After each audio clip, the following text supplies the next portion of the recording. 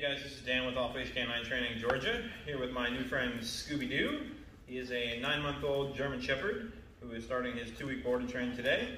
He has also done a puppy lesson with Off Leash, so he does have some foundational stuff, but Mom is just looking to take his training to the next level and make him more reliable and off-leash obedient. Major issues with Mom at home are he jumps a little bit, he is a leash puller, he has some inappropriate mouthing, just some little basic puppy stuff that she wants more control over. We'll see what Scooby-Doo knows today. Scooby, come. Good boy. Can you sit? There's the jumping. Sit. Scooby, sit. Oh, down. You down? You down? Down. There's the mouthing. Down. No. Here. Scooby, sit.